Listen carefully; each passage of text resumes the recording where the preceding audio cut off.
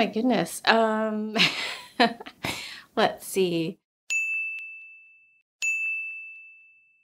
Well, I'm recently separated, so I'm gonna go with the first one. Sex. Sleep. Sleep. Sleep. Sleep. Sex. Always sex. You know, the sex can happen anytime during the day when the kids are a little bit preoccupied and we just kind of sneak that in. For me, it's the sleep. Gotta have the sleep. Sleep. I have 2 small children, and sleep is the golden currency in our house.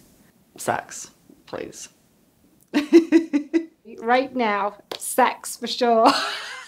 I'm not getting any. I'm a single mom with 3 kids and don't have a full-time partner, so sex is basically something that I would like to have an increase in. My kids are really little still, so I'm kind of hoping in the years to come, more sex will come.